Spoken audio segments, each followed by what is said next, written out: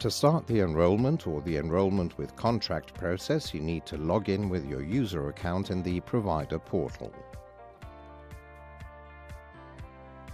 Once logged in, click on the Enroll as an Individual button from the dashboard page.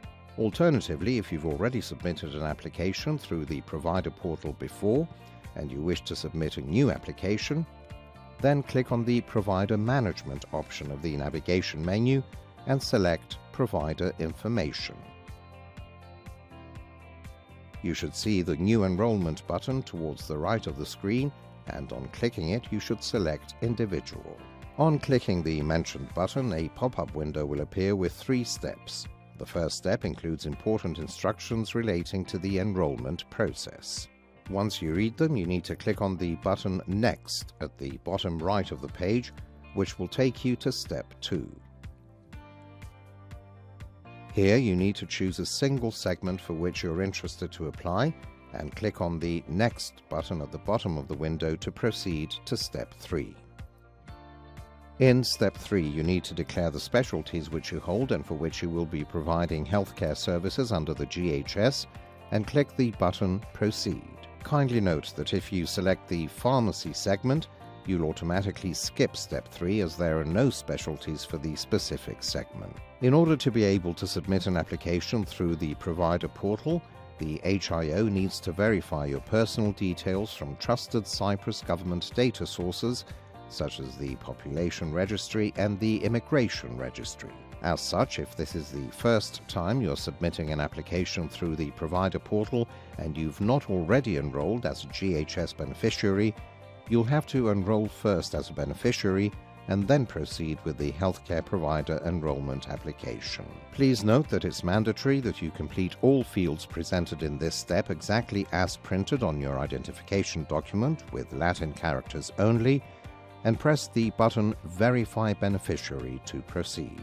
Once you successfully enroll as a beneficiary, then a relevant success message will be displayed at the top right of the screen, and the enrollment application will be automatically presented to you. First, you need to fill in at least all mandatory fields of the personal and contact details sections of the application.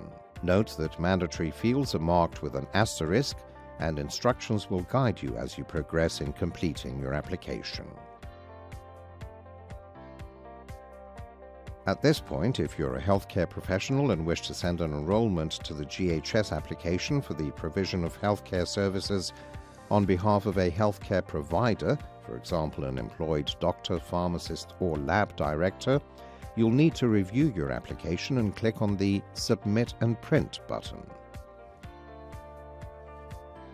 If you're self-employed and wish to send an enrollment and contract application as an individual, a natural person, to the GHS, you'll need to mark the Request a Contract with the GHS to provide healthcare services as an individual checkbox at the bottom of the page and confirm your action so that the sections relating to the contract application are presented.